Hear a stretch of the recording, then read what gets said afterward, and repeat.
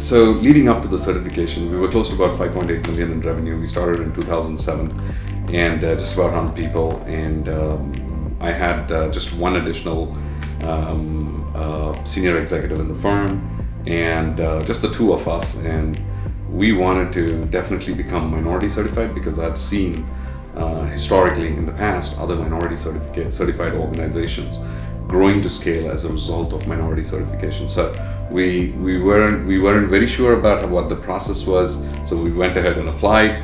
We were so elated that we got the certification. But once we got the certification was the hard part.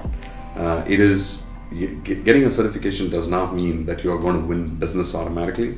You really have to work the certification to work in your favor. The very first year when we became a certified MBE certified organization, NMSDC had sent us in partnership with Home Depot. They put us in a program at Kellogg's Business School. So we went through that program. It was in Chicago, and as a result of that, we were able to understand what are the nuances and nitty-gritties involved in growing a small business. So that was the first thing, and the very next year we grew close to about 11.2 million in revenues. Again, in the very next year, we had this opportunity where GMSDC has this particular program which is called as Georgia Mentor-Protege Connection. It's a year-long mentoring opportunity. They pair you up with one of the Fortune 1000 corporations in the state of Georgia.